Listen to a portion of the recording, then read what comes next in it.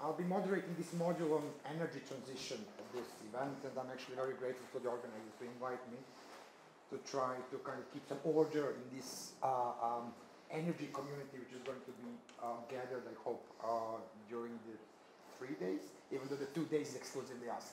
So just a bit kind of a context, what we are going to do in this, within this module and what is actually happening today. So we had this opening session, is obviously talking about a key debate in terms of how do we politicize or how we talk about the politics and energy together.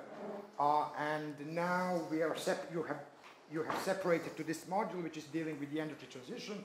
And for today, we have for you 2 keynote speakers, which are supposed to give you a conceptual framework for people who are new. For some people who have listened to this before, obviously, maybe they'll have some fresh perspectives because people talking are not the same. But to give you actually an overview, conceptual overview and the state of affairs, both in terms of this concept of social justice and how it is applied today and how it functions within the context of energy transition, which is all, I would say, urgent and immediate. Some of the terms we heard in the first session. And then in the second session, we are going to try to look actually at some hard data, to look at state of affairs and energy transition in Southeastern Europe. That's a bit wider than, you know, the geopolitical names of this region changes very often. Now we are Western Balkans, but Southeast Europe is a bit wider region, and I think reflects better both the participants, but also the experience which we want to tap in, because that experience in Southeastern Europe is still similar. Nevertheless, the Western Balkans is kind of a smaller or narrower term. So the first session is George Pavicevic. He's a professor at Faculty of Political Science, University of Belgrade, political theory. Very active in green and left movement in Serbia, if there is such thing, but there is obviously. But we very often joke about, you know, when are we going to get some higher traction? And I think sign of the traction is the fact that he's also a member of the parliament, of national parliament in Serbia, and kind of represents that kind of step in also doing both things, doing the grassroots, but also trying to find ways in institutions how to bring some of these issues to the fore, how to bring it to the wider public, scale it up in media, and so on and so forth. So he's going to give a talk on climate justice and generally social justice in energy transition context. But also I think the third thing which I think is important, why we didn't invite him because of that, but we actually found out that it's going to be now on the 1st of September, just a few days from now. George Pavicevic actually started his elementary school in this building. I think that's very important in terms of this is also a local knowledge. So it's not a top-down national parliament, but he's actually here from Portugal. So George, without further ado, you may start. Okay. Yes, I'm a bit nervous because actually on the 1st of September it would be 50 years, and I realize now how old I am, and that I have to talk to some people who are not as old as I am, and talking about this climate justice issue. Actually, it is not just about climate justice issue, and my presentation would be more academic than political, but despite I am a member of parliament, I would be open for some questions and about debates in Serbia about climate justice. It would be more about puzzles and obstacles than solutions. I'm sorry about that, but actually I don't have solutions.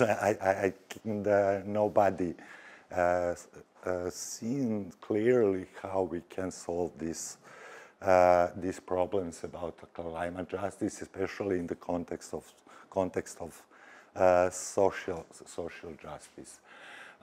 Next part would be about justice and social justice, and usually when I'm listening these climate justice lectures, this is the missing point.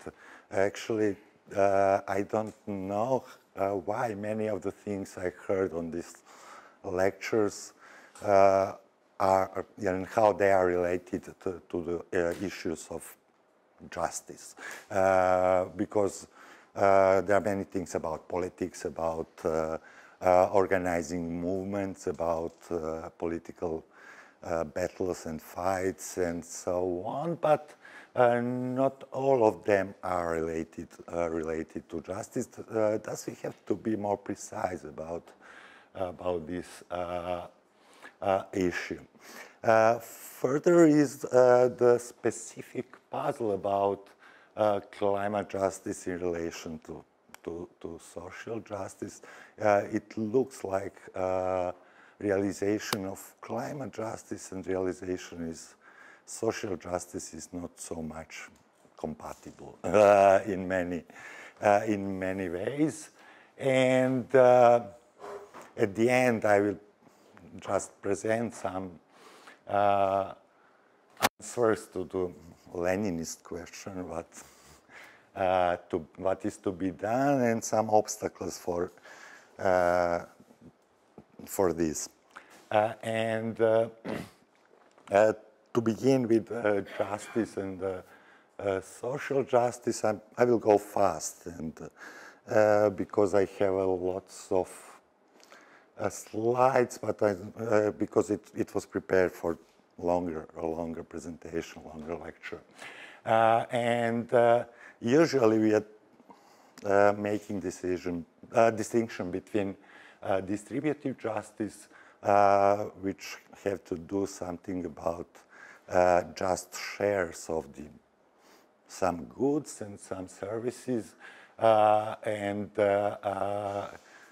also shares in burdens and responsibilities about achieving some social goals. When we are talking about justice, we can talk also about this corrective justice. Corrective justice is actually correction of the injustices and addressing excesses in society, and this is the part of the legal processes and law, and we are not going to enter in this. But social justice is very specific in terms that theories of social justice actually addressing the question of what is everyone's share in goods and in burdens and responsibilities due to the fact that someone is part of the scheme of social cooperation, and assuming that everybody is a part of scheme of social cooperation and not just part of institutional scheme of social cooperation, but in everyday life. Actually, everybody is doing something as a part of the social cooperation. And what is also interesting for us is this notion of just transition, because actually this is the term we are using when we are addressing this issue of transition from one economy to the other and one kind of organization to the other, and it is usually about burdens and advantages someone gets from this process. And we have to assume that along this process, along this line, we have to avoid to inflict new injustices to some groups. When we are also talking about justice, I have to start with this Hume's warning that it is very cautious and very jealous virtue in sense that the question of justice not arising everywhere and in every situation. For example, question of justice is almost impossible to pose and to solve when it's when exist the gross inequalities of power. This is the famous and boring quotation for Thucydides in Dialogue with Melians, Athenian Dialogue with Melians, when he said, that, okay, those powerful doing what they have to do, and those who are weak have to accept whatever they have to accept. The history of this dialogue and history of this war actually is very sad and very tragic, and I'm not going to enter in this issue, but just to mention and to keep in mind, and it is important for us and for our struggles, that these gross inequalities in power is something very, very important, and when we are demanding justice, we have to keep in mind that. Also, the just solution is not possible in the situations of radical shortage of resources. For example, if we don't have enough food for everyone, we are not sharing it. Or famous example is the saving someone in the lifeboat. The only just solution is just to flip the coin if you have one, or to choose some other kind of lottery who is going to be saved if it is not possible to save all. Also, the question of justice do not arise in the situation of abundance of resources. If we have enough for everyone, there is nothing to share. There is nothing to share, and we are not in the situation to use some principles of the sharing some things. Communism is this kind of situation. I have to admit that I lived 2 hours in communism in the one bar in Novi Sad, and it's working in this way. But what are the alternatives if we are not striving to organize societies in a just organizing scheme? Actually, we are left with very bad solutions, because then organization of the society depends on the power relations, and usually we are living in this kind of societies, but it is not always dramatic as it is, and it is very important to have groups who are fighting to establish some more just relations, and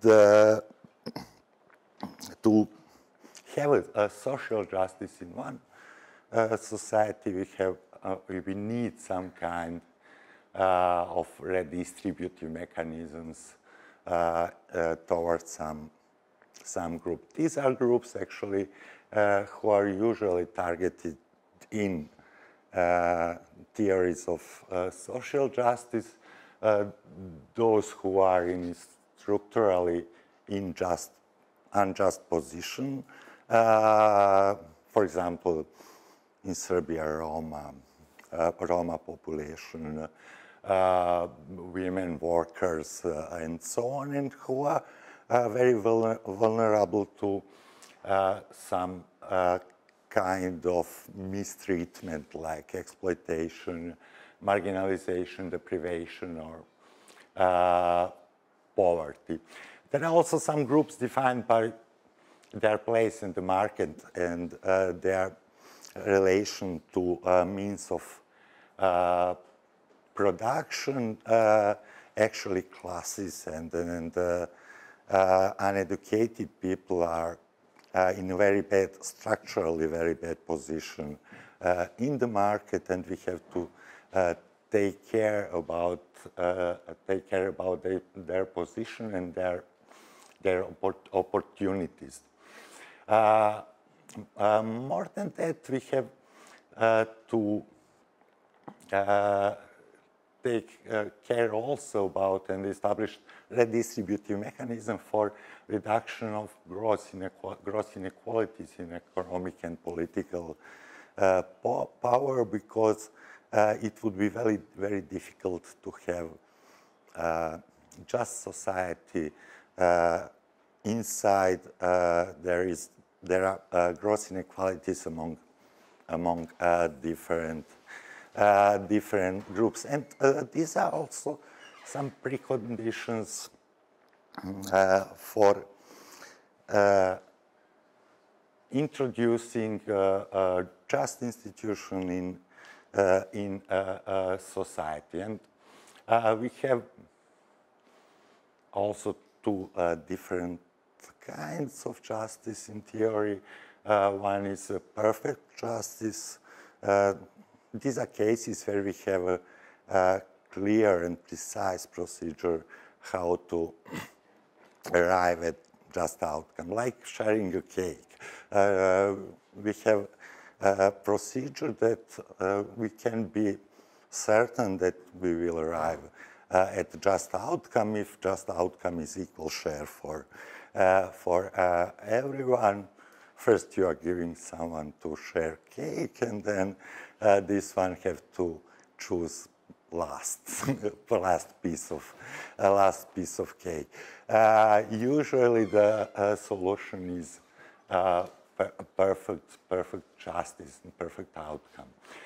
But social and climate justice are not the cases of the perfect justice, and we don't have procedures that would lead us to outcomes we want, and the best outcomes, for example, in theory or scientifically proved best outcomes, and we have to rely on some social mechanisms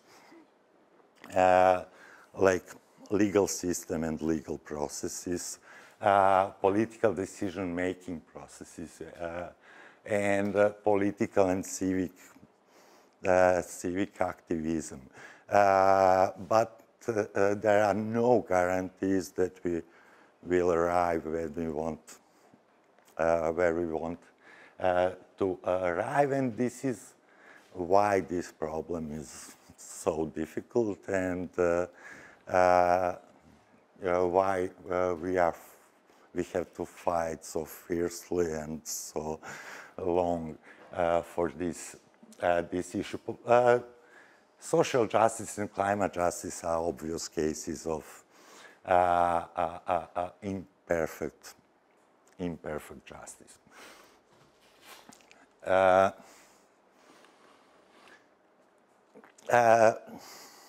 And when we are trying to apply this on some impact of climate and climate change, we have to modify our theories and have to add something.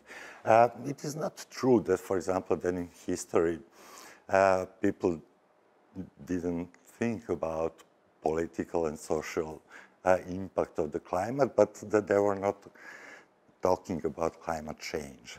There was no idea that humans can change climate, and that we can intervene in the climate. For example, Baudin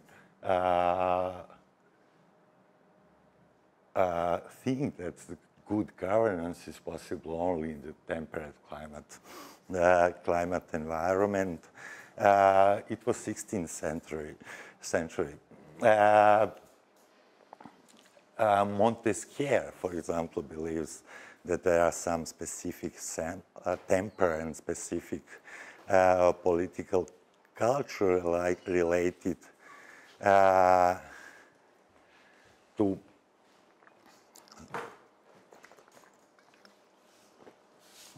different climate climate types, and according to his description and according to facts that we are living in the age with raised temperature and that warming of the planet is going faster and faster, our prospects is not so good, because I extracted just a part about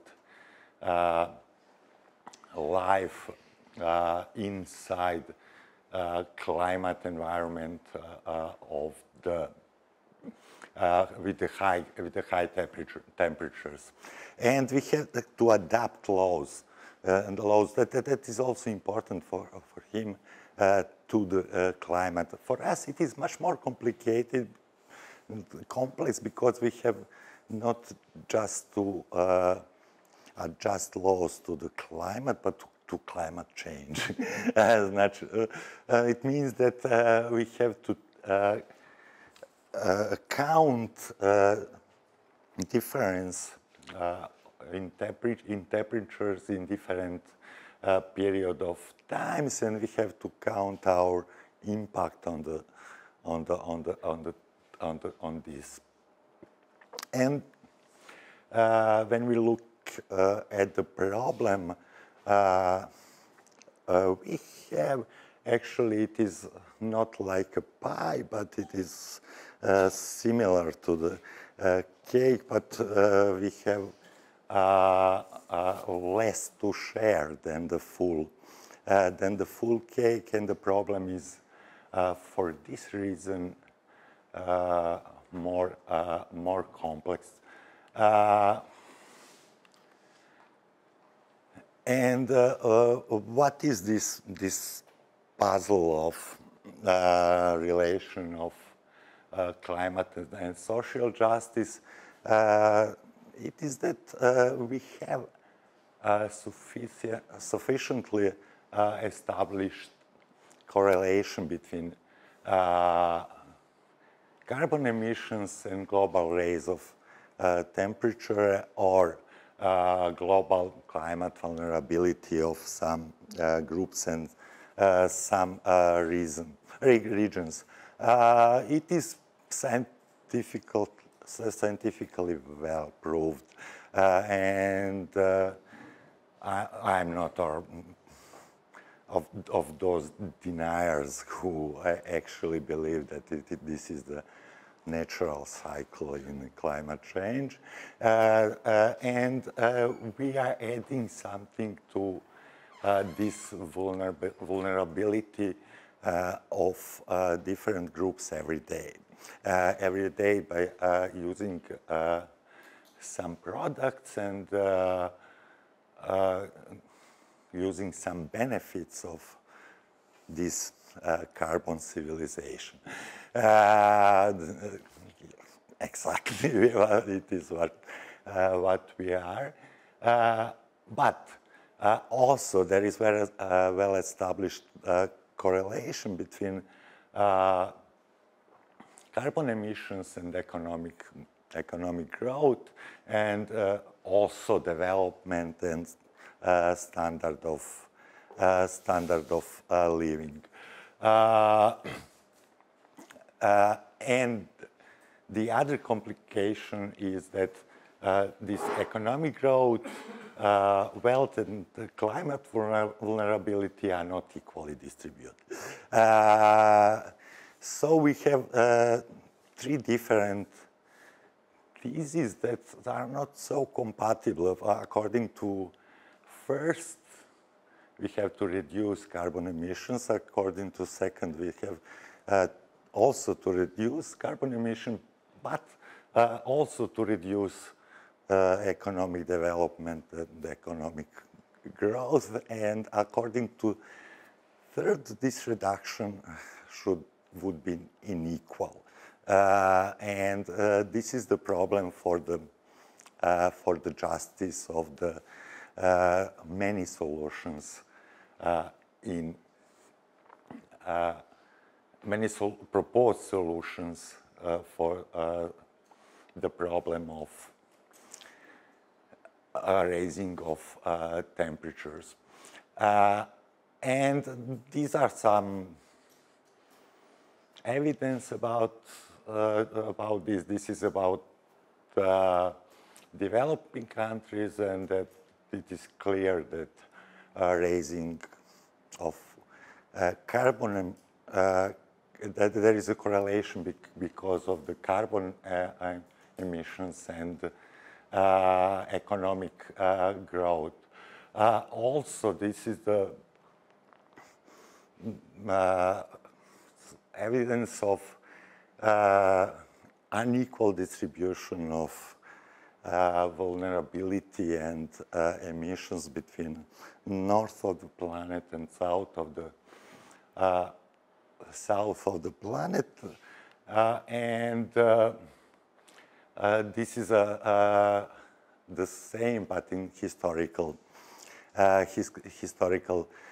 perspectives. So it is obvious that we have this kind of problem and this kind of puzzle.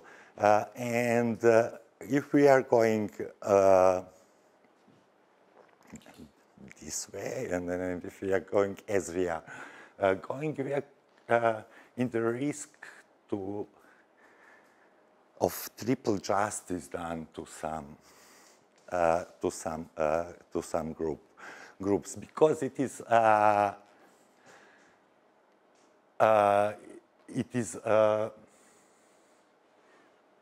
obvious that most vulnerable to negative impacts of climate change are those who bear a little responsibility for climate change. The second one is that those who are most vulnerable also do not have enough resources to deal with. And we can add the third possible injustice, that if we are applying some solutions, we have to actually burden those who are already poor with more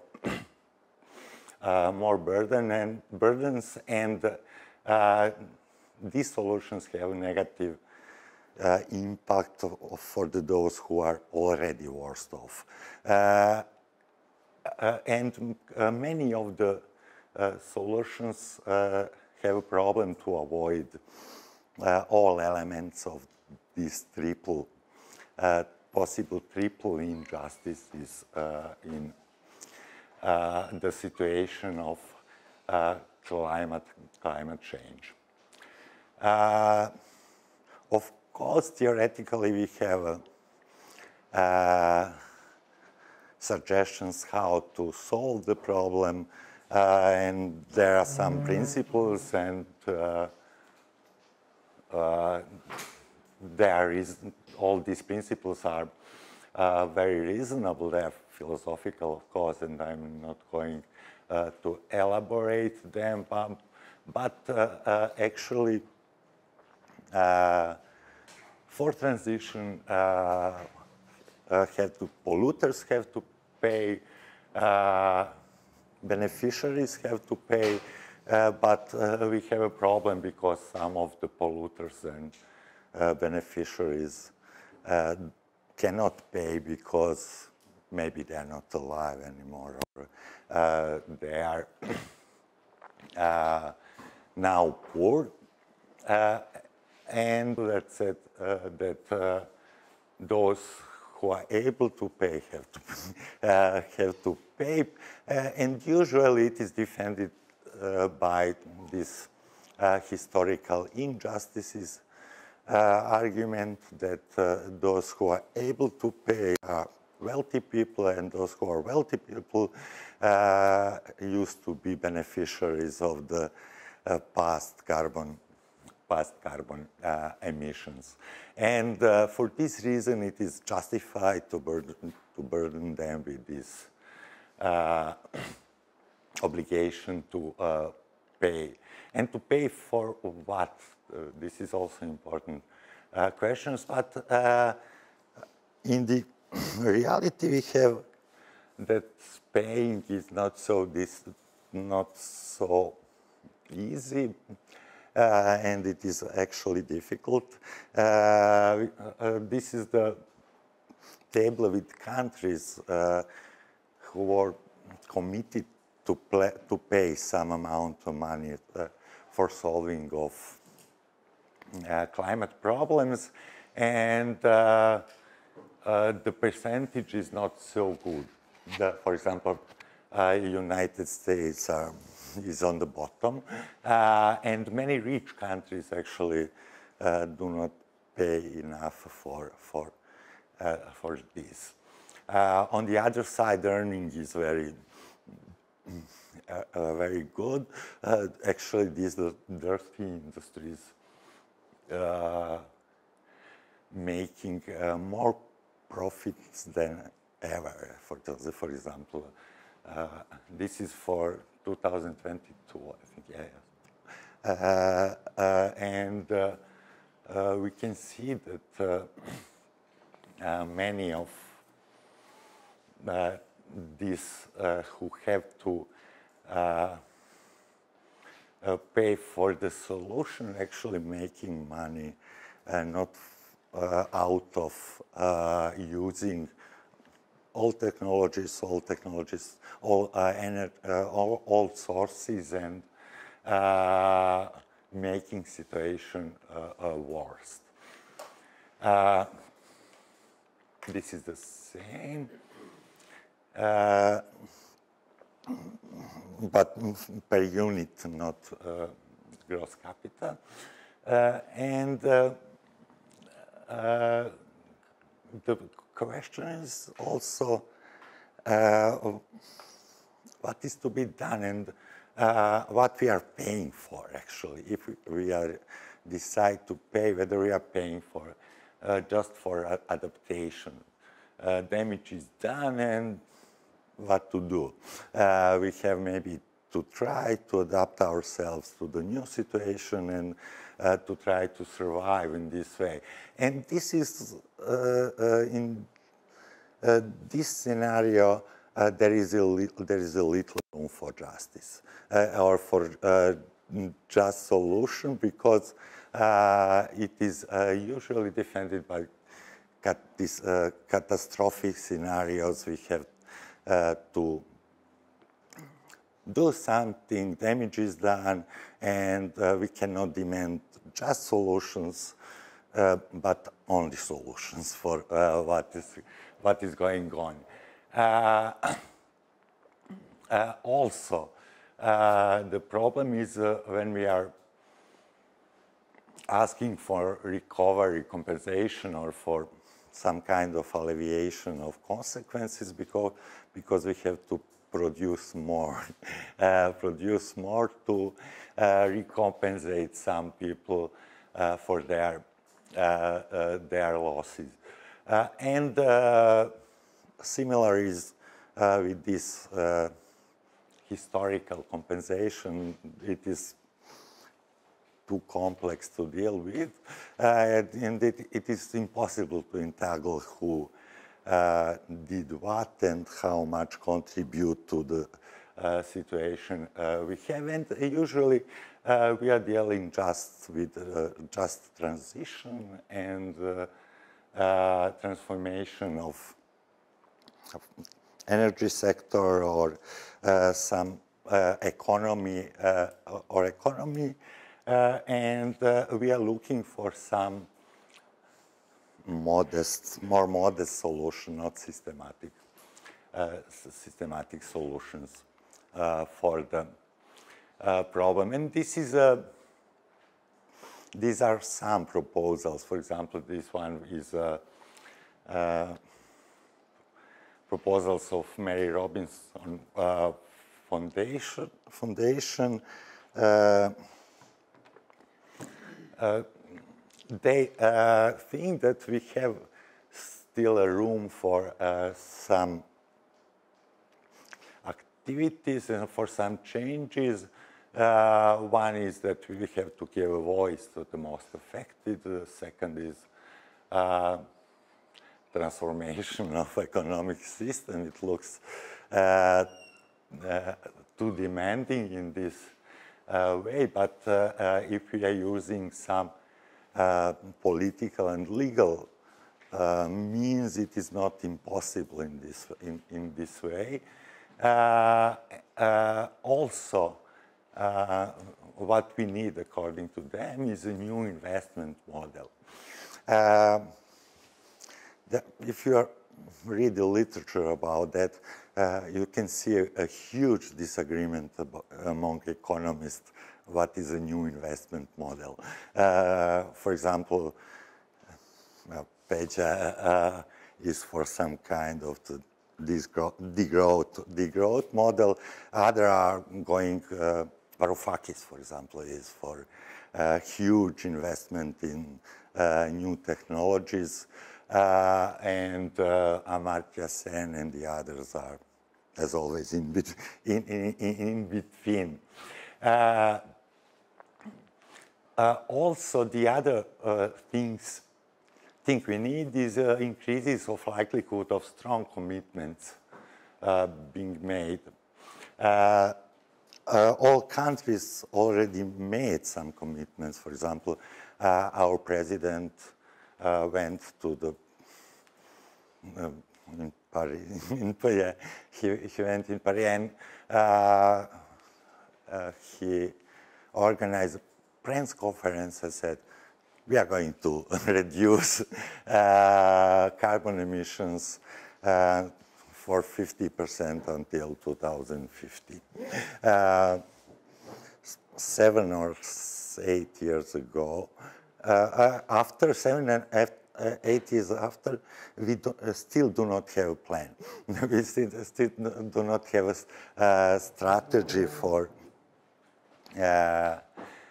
climate and energy transformation. This commitment needs strong international institutions. And fortunately, something is happening in these days, but it is not obviously enough. Also, they are suggesting this equal protection of law for vulnerable communities. It also needs a change in international law. And it is difficult to see how we can manage to do that in a short period of time without making more damage. And also, at the end of the declaration, they said, but we need transformative leadership. Transformative leadership is a precondition for to do that. I don't know or any transformative leader in the moment in any state. Maybe Obama was, but not so transformative as we were expecting. And for example, Mary Robinson was the one, but she was a prime minister during the 90s and was not able to do much. If you take, for example, just the transition mechanism of EU, this is the only part about citizen. Actually, they are demanding less than Mary Robinson Foundation. And these are mainstream policies and not systematic changes. And at the end, I have to say,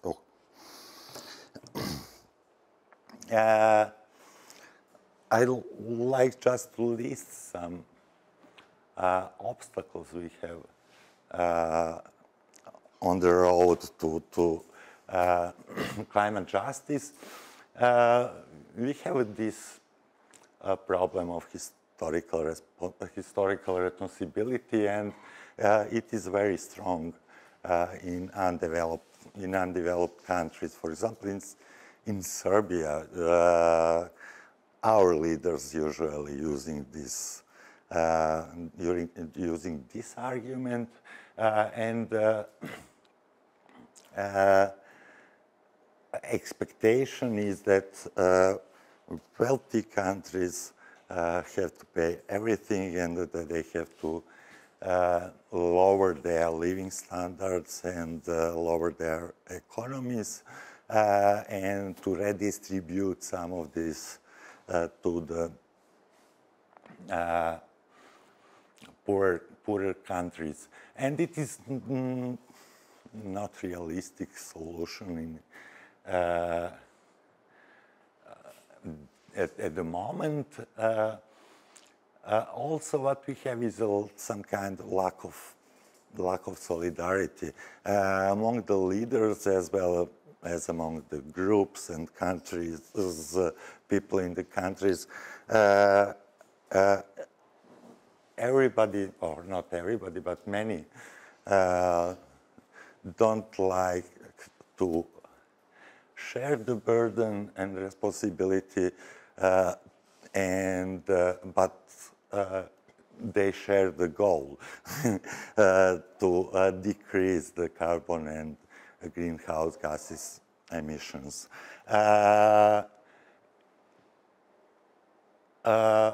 Also, what is the problem is too many false solutions. There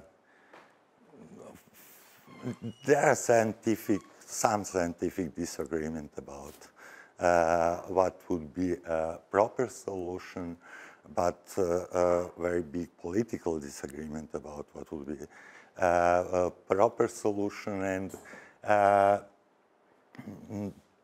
I don't know how it is possible to solve without some kind of open communication between those perspectives. But when you see political camps, it is a very deep division between those who are suggesting one or another solutions. The problem is also that usually those solutions are coming from the North perspective of wealthy countries and past beneficiaries of the carbon emissions, and those who would not suffer so much of climate change. Also, the problem is this urge or emergency to do something. How emergent it is, I don't know exactly. And many of the scientists have a disagreement how emergent is, and it is changing every day. But something is happening, and we have to do something fast. But this demand for emergency is not always a friend of the good solution. Also, we are stuck with these political processes, which are as they are, and it is very difficult to negotiate just solution for the problem, especially if this just solution demands some kind of systematic change, as is in some important field, as it is the case in economy, for example. We have to make some people to make less money, to have less resources and to use less resources for their enjoyment. And we are not usually powerful enough to do that. And last but not least, it is maybe the strong social pressure is also important mean to achieve some goals, but we don't have some coherent and consistent strategy how to achieve this. Even in the meetings like this, we are here different approaches and different strategies and different appreciations. Which one is the best one? And okay, I'm not going to show these pictures, and but the political dynamics, including this war in Ukraine and everything that is happening about new political divisions in the world, is not so promising for some global solution. Okay, thank you. And if you have any questions. Great.